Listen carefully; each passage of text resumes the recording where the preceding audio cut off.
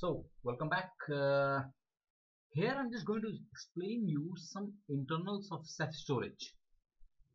So the prerequisite for this video is that you should have a basic knowledge of Ceph storage.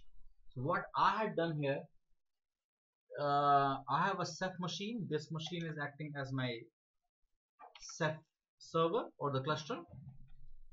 So I have this configurations here. I've got a pool here, images, and then I have integrated it with my OpenStack. So here it's a OpenStack machine, the OpenStack controller. So what I'm going to explain you is that when you store your data in the Ceph, where it goes, number one, how can I find it? Secondly, I want to know more about the Ceph pools, their attributes, and how to change them. So primarily we will be working on the Ceph, not the OpenStack. So number one thing that you need to know once the Ceph is available here, to check the availability of the Ceph file system. So that can be easily done by the command. You can see it under the proc file systems, and if you grep for Ceph, it should show you that the file system is available. That's great. Then secondly, I can see how many pools I have got. So I'm not going into what exactly the pool is. So as I have already told you, the prerequisite is that you should have the basic knowledge of Ceph. So I can give the Ceph df command to show you the number of pools. One more command that can be used to check is the Ceph OSD pools, but it won't give you much detail about it, whereas Ceph df will give you a lot of details about that, how much is used and all the things. Then I can also get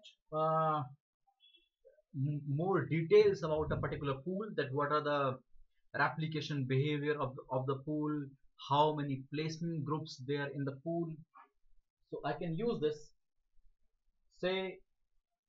Say I want to know the placement groups, so I can give this command,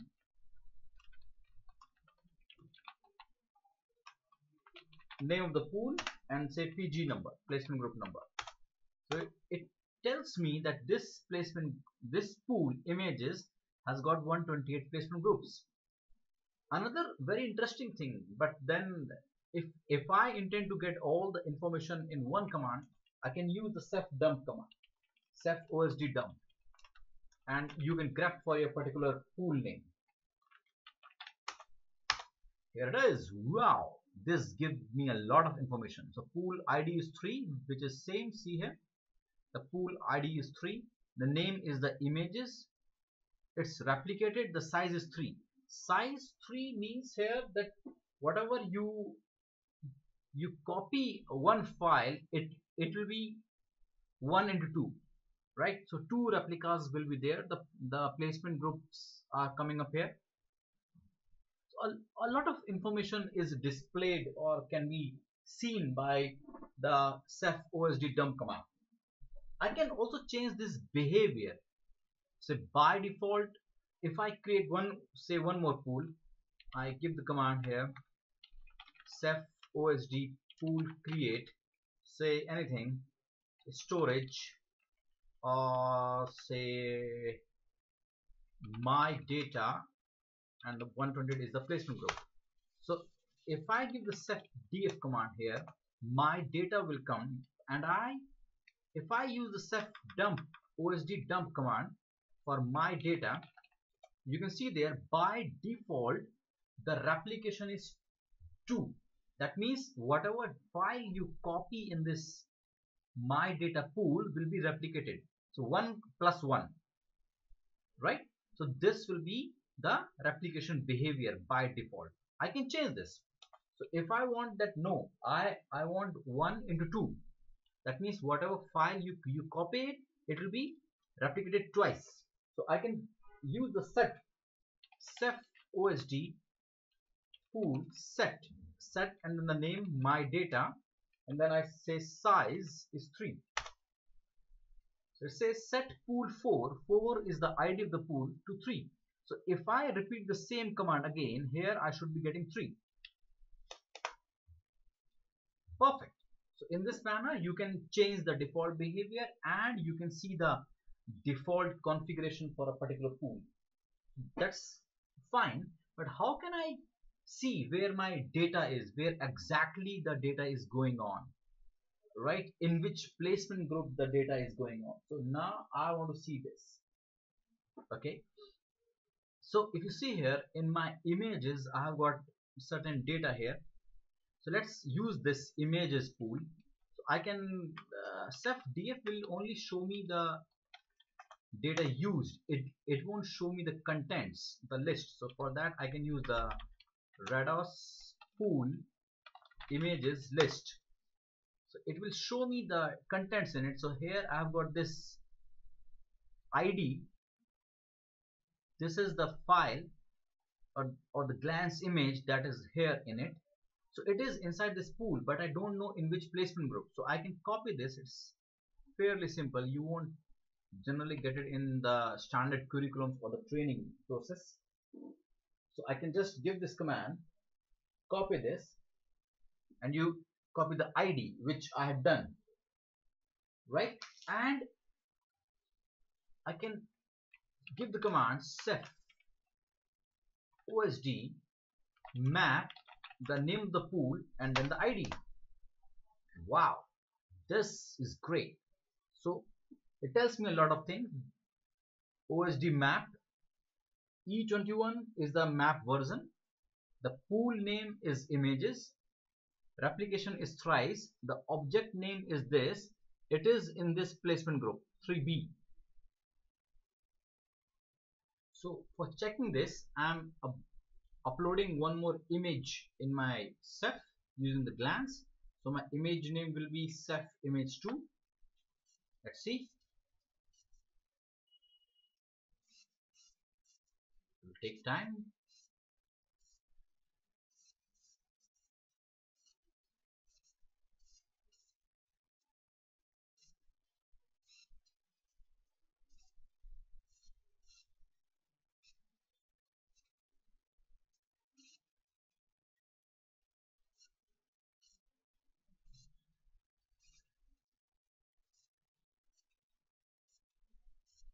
So if everything is perfect, this image should be going inside this location where live Ceph OSD. This is the location where actually the Ceph stores the data, right? So if I check with the command glance image list, I've got Ceph image 2 there, so it should be showing me here. If I give a Ceph df, you can see there the size has increased. Fair enough. So I can give this command then rados to get the ID of it, pool images list. So I have got this new image AC2. So I can confirm this starting with AC2 and ending with 583. AC2 and 583. This is the same ID. So I copy this to get more information about it, where exactly it is stored. So as it is in the my pool images, I can use the map command. So I can use ceph osd map name of the pool and then the ID. So it shows you a lot of thing here, that this is the your OSD map version. The pool name is images. It is being replicated thrice. Object name is this and the placement group is this, right? So I can note down this placement group, and then whatever data you store in the Ceph, it goes actually inside var lib Ceph OSD and your OSDs, right? So just like this, if I do a df of this and of 1, I've got 2 this. So this is the location where your data goes in actually. So I am looking for this placement group. So this placement group, so my object is stored in this placement group. So this is how you will find out that in which placement group it is. So if I move inside this var lib ceph osd, say I go to the 01 first, and then here you will find a folder current. So if you go to current and what was the 3.49, right? This is the placement group. So if I go here, you will find a lot of folders here. So instead of searching for it, I can grep for it. Here it is actually 3.49 head, but I can use a ll-a grep-i 3.49. So if I move inside this,